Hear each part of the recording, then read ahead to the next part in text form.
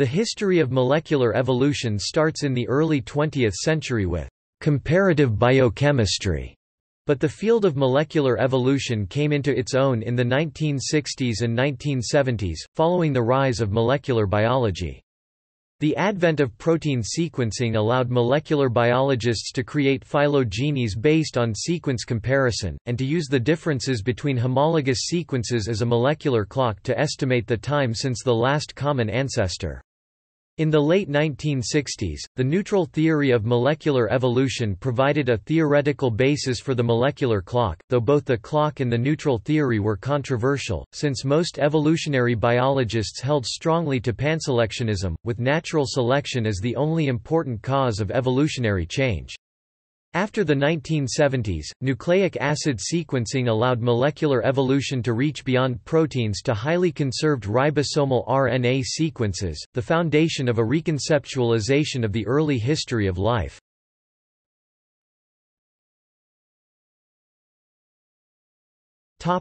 Early history. Before the rise of molecular biology in the 1950s and 1960s, a small number of biologists had explored the possibilities of using biochemical differences between species to study evolution. Alfred Sturtevant predicted the existence of chromosomal inversions in 1921 and with Dobzhansky constructed one of the first molecular phylogenies on 17 Drosophila pseudo-obscura strains from the accumulation of chromosomal inversions observed from the hybridization of poly10 chromosomes. Ernest Baldwin worked extensively on comparative biochemistry beginning in the 1930s, and Marcel Flourquin pioneered techniques for constructing phylogenies based on molecular and biochemical characters in the 1940s. However, it was not until the 1950s that biologists developed techniques for producing biochemical data for the quantitative study of molecular evolution. The first molecular systematics research was based on immunological assays and protein fingerprinting methods. Alan Boyden, building on immunological methods of George Nuttall, developed new techniques beginning in 1954, and in the early 1960s Curtis Williams and Morris Goodman used immunological comparisons to study primate phylogeny.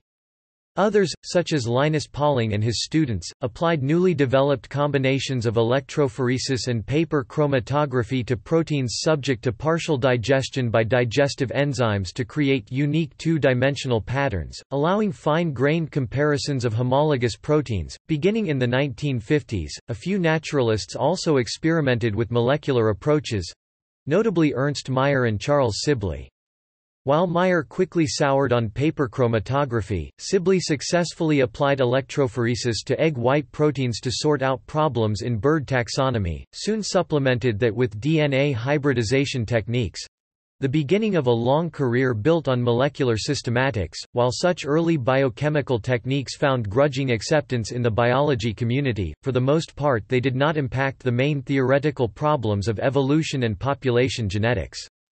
This would change as molecular biology shed more light on the physical and chemical nature of genes.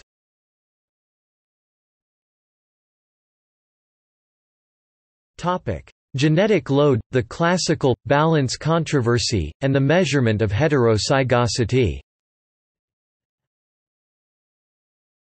At the time that molecular biology was coming into its own in the 1950s, there was a long-running debate—the classical, balance controversy over the causes of heterosis, the increase in fitness observed when inbred lines are outcrossed. In 1950, James F. Crow offered two different explanations, later dubbed the classical and balance positions, based on the paradox first articulated by J. B. S. Haldane in 1937. The effect of deleterious mutations on the average fitness of a population depends only on the rate of mutations, not the degree of harm caused by each mutation, because more harmful mutations are eliminated more quickly by natural selection, while less harmful mutations remain in the population longer. H. J. Muller dubbed this, genetic load.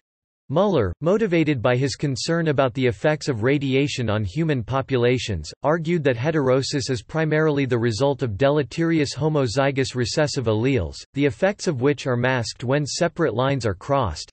This was the dominance hypothesis, part of what Dobzhansky labeled the classical position.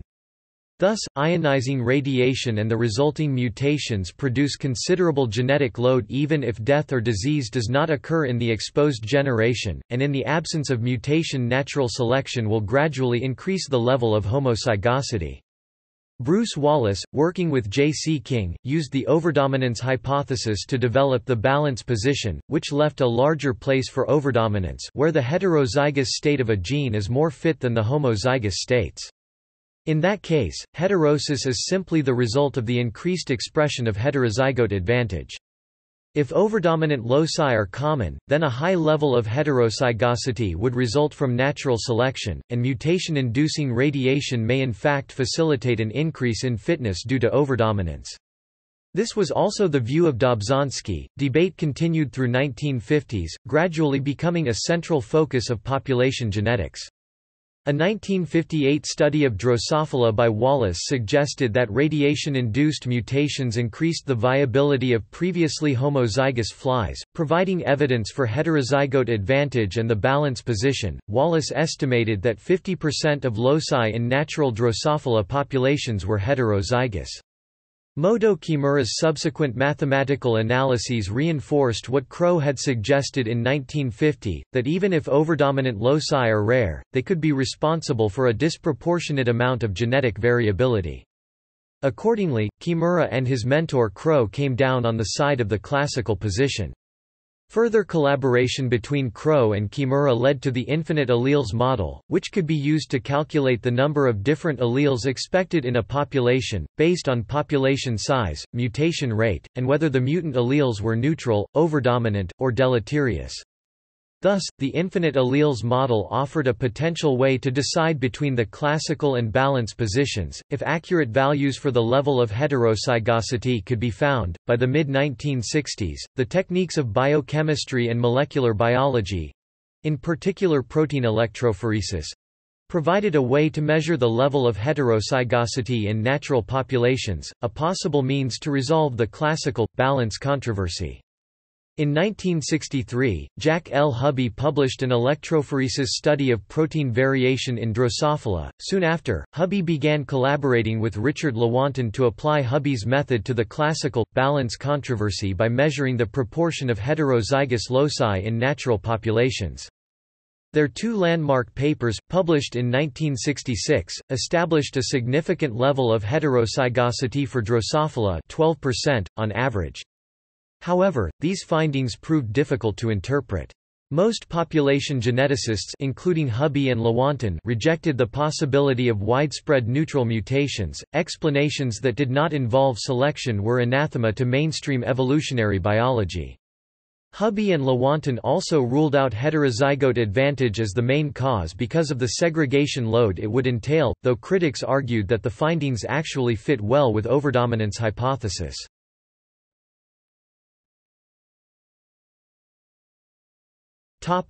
Protein sequences and the molecular clock. While evolutionary biologists were tentatively branching out into molecular biologists were rapidly turning their attention toward evolution. After developing the fundamentals of protein sequencing with insulin between 1951 and 1955, Frederick Sanger and his colleagues had published a limited interspecies comparison of the insulin sequence in 1956. Francis Crick, Charles Sibley and others recognized the potential for using biological sequences to construct phylogenies, though few such sequences were yet available. By the early 1960s, techniques for protein sequencing had advanced to the point that direct comparison of homologous amino acid sequences was feasible. In 1961, Emmanuel Margoliouth and his collaborators completed the sequence for horse cytochrome C, a longer and more widely distributed protein than insulin, followed in short order by a number of other species. In 1962, Linus Pauling and Emil Zuckerkandl proposed using the number of differences between homologous protein sequences to estimate the time since divergence, an idea Zuckerkandl had conceived around 1960 or 1961.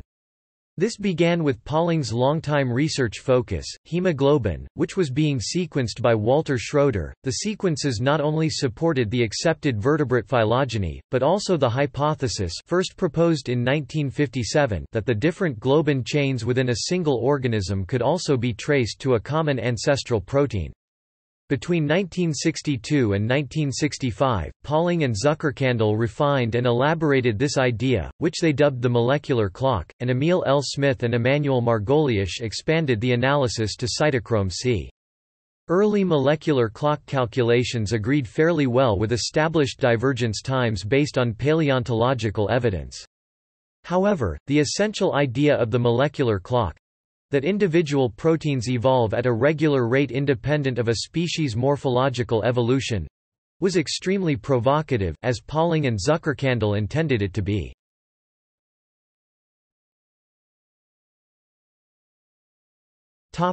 The molecular wars. From the early 1960s, molecular biology was increasingly seen as a threat to the traditional core of evolutionary biology. Established evolutionary biologists, particularly Ernst Mayr, Theodosius Dobzhansky and G. G. Simpson, three of the founders of the modern evolutionary synthesis of the 1930s and 1940s, were extremely skeptical of molecular approaches, especially when it came to the connection or lack thereof to natural selection. Molecular evolution in general, and the molecular clock in particular, offered little basis for exploring evolutionary causation. According to the molecular clock hypothesis, proteins evolved essentially independently of the environmentally determined forces of selection. This was sharply at odds with the panselectionism prevalent at the time. Moreover, Pauling, Zuckerkandl, and other molecular biologists were increasingly bold in asserting the significance of informational macromolecules, DNA, RNA and proteins, for all biological processes, including evolution. The struggle between evolutionary biologists and molecular biologists, with each group holding up their discipline as the center of biology as a whole, was later dubbed the molecular wars by Edward O. Wilson, who experienced firsthand the domination of his biology department by young molecular biologists in the late 1950s and the 1960s. In 1961, Mayr began arguing for a clear distinction between functional biology, which considered proximate causes and asked how questions, and evolutionary biology, which considered ultimate causes and asked why questions. He argued that both disciplines and individual scientists could be classified on either the functional or evolutionary side, and that the two approaches to biology were complementary. Mayr, Dobzhansky, Simpson and others used this distinction to argue for the continued relevance of organismal biology, which was rapidly losing ground to molecular biology and related disciplines in the competition for funding and university support. It was in that context that Dobzhansky first published his famous statement, "Nothing in biology makes sense except in the light of evolution."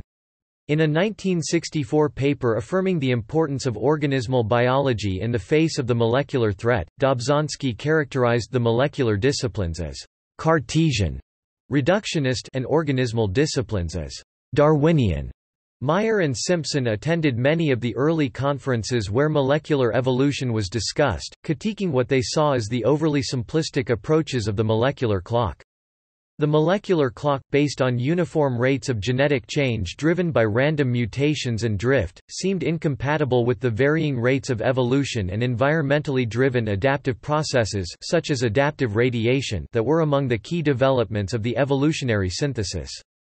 At the 1962 Wenner-Gren Conference, the 1964 Colloquium on the Evolution of Blood Proteins in Bruges, Belgium, and the 1964 Conference on Evolving Genes and Proteins at Rutgers University, they engaged directly with the molecular biologists and biochemists, hoping to maintain the central place of Darwinian explanations in evolution as its study spread to new fields.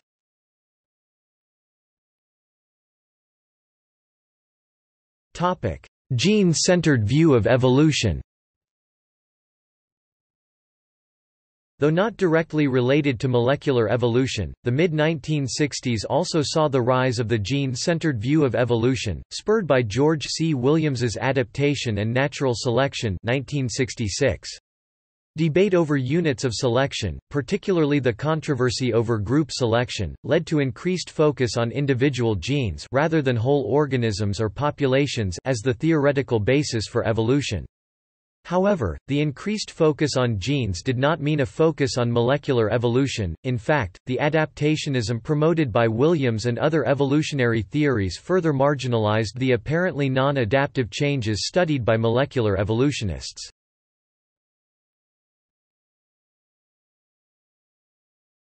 Topic: The neutral theory of molecular evolution. The intellectual thread of molecular evolution became more explicit in 1968, when Moto Kimura introduced the neutral theory of molecular evolution. Based on the available molecular clock studies of hemoglobin from a wide variety of mammals, cytochrome C from mammals and birds, and triosiphosphate dehydrogenase from rabbits and cows, Kimura, assisted by Tomoko OHTA, calculated an average rate of DNA substitution of 1 base pair change per 300 base pairs, encoding 100 amino acids per 28 million years. For mammal genomes, this indicated a substitution rate of 1 every 1.8 years, which would produce an unsustainably high substitution load unless the preponderance of substitutions was selectively neutral. Kimura argued that neutral mutations occur very frequently, a conclusion compatible with the results of the electrophoretic studies of protein heterozygosity. Kimura also applied his earlier mathematical work on genetic drift to explain how neutral mutations could come to fixation, even in the absence of natural selection. He soon convinced James F. Crow of the potential power of neutral alleles and genetic drift as well. Kimura's theory, described only briefly in a letter to Nature, was followed shortly after with a more substantial analysis by Jack L. King and Thomas H. Jukes, who titled their first paper on the subject, Non-Darwinian Evolution. Though King and Jukes produced much lower estimates of substitution rates and the resulting genetic load in the case of non-neutral changes, they agreed that neutral mutations driven by genetic drift were both real and significant. The fairly constant rates of evolution observed for individual proteins was not easily explained without invoking neutral substitutions, though G. G. Simpson and Emil Smith had tried. Jukes and King also found a strong correlation between the frequency of amino acids and the number of different codons encoding each amino acid. This pointed to substitutions in protein sequences as being largely the product of random genetic drift. King and Jukes' paper, especially with the provocative title, was seen as a direct challenge to mainstream neo-Darwinism, and it brought molecular evolution and the neutral theory to the center of evolutionary biology. It provided a mechanism for the molecular clock and a theoretical basis for exploring deeper issues of molecular evolution, such as the relationship between rate of evolution and functional importance. The rise of the neutral theory marked synthesis of evolutionary biology and molecular biology, though an incomplete one, with their work on firmer theoretical footing. In 1971, Emil Zuckerkandl and other molecular evolutionists founded the Journal of Molecular Evolution.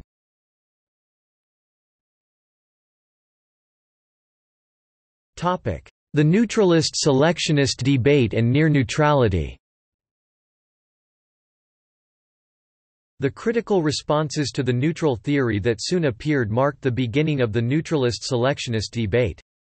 In short, selectionists viewed natural selection as the primary or only cause of evolution, even at the molecular level, while neutralists held that neutral mutations were widespread and that genetic drift was a crucial factor in the evolution of proteins. Kimura became the most prominent defender of the neutral theory, which would be his main focus for the rest of his career. With OHTA, he refocused his arguments on the rate at which drift could fix new mutations in finite populations, the significance of constant protein evolution rates, and the functional constraints on protein evolution that biochemists and molecular biologists had described. Though Kimura had initially developed the neutral theory partly as an outgrowth of the classical position within the classical balance controversy, predicting high genetic load as a consequence of non-neutral mutations, he gradually de-emphasized his original argument that segregational load would be impossibly high without neutral mutations, which many selectionists, and even fellow neutralists King and Jukes, rejected. From the 1970s through the early 1980s, both selectionists and neutralists could explain the observed high levels of heterozygosity in natural populations, by assuming different values for unknown parameters. Early in the debate, Kimura's student Tomoko Ohta focused on the interaction between natural selection and genetic drift, which was significant for mutations that were not strictly neutral, but nearly so. In such cases, selection would compete with drift. Most slightly deleterious mutations would be eliminated by natural selection or chance, some would move to fixation through drift. The behavior of this type of mutation, described by an equation that combined the mathematics of the neutral theory with classical models, became the basis of Ohta's nearly neutral theory of molecular evolution. In 1973, Ohta published a short letter in Nature suggesting that a wide variety of molecular evidence supported the theory that most mutation events at the molecular level are slightly deleterious rather than strictly neutral. Molecular evolutionists were finding that while rates of protein evolution consistent with the molecular clock were fairly independent of generation time, rates of non-coding DNA divergence were inversely proportional to generation time.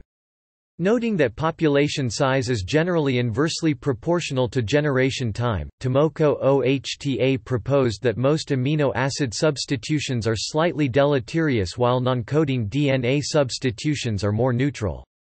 In this case, the faster rate of neutral evolution in proteins expected in small populations due to genetic drift is offset by longer generation times and vice versa, but in large populations with short generation times, non-coding DNA evolves faster while protein evolution is retarded by selection, which is more significant than drift for large populations. Between then and the early 1990s, many studies of molecular evolution used a shift model, in which the negative effect on the fitness of a population due to deleterious mutations shifts back to an original value when a mutation reaches fixation. In the early 1990s, Ohta developed a fixed model that included both beneficial and deleterious mutations, so that no artificial shift of overall population fitness was necessary. According to Ohta, however, the nearly neutral theory largely fell out of favor in the late 1980s, because the mathematically simpler neutral theory for the widespread molecular systematics research that flourished after the advent of rapid DNA sequencing. As more detailed systematics studies started to compare the evolution of genome regions subject to strong selection versus weaker selection in the 1990s, the nearly neutral theory and the interaction between selection and drift have once again become an important focus of research.